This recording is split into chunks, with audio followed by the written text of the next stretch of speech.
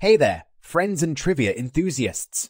It's your pal DollarDan coming to you with another exciting episode of Capital One Shopping Hacks Trivia. We've got a fun question for you today about the history of discounts and coupons.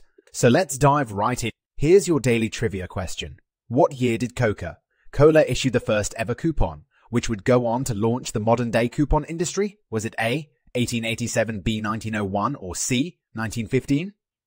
Take a moment to think about it, and I'll be back with the answer in just a second. Short pause. And we're back. I hope you've got your answer locked in, because here comes the reveal. The correct answer is A, 1887. That's right, Coca-Cola issued the first ever coupon way back in 1887, which offered recipients a free glass of their iconic beverage. This simple piece of paper helped to launch the modern-day coupon industry that we all know and love today.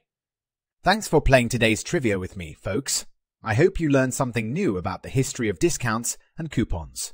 And always remember, today's trivia was sponsored by Capital One Shopping. Learn more in our show notes. Stay tuned for more exciting trivia questions and be sure to download here.